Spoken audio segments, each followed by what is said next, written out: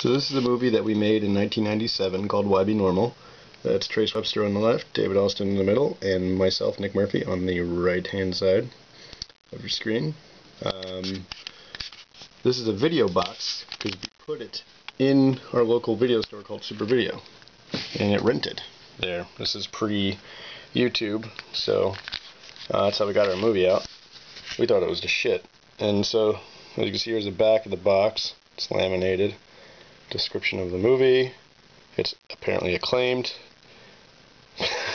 We acclaimed it, and then I kept checking in, and it rented over 60 times that summer. And then at the end of the summer, we took it back. Even got a write-up in the school paper, so that's pretty sweet.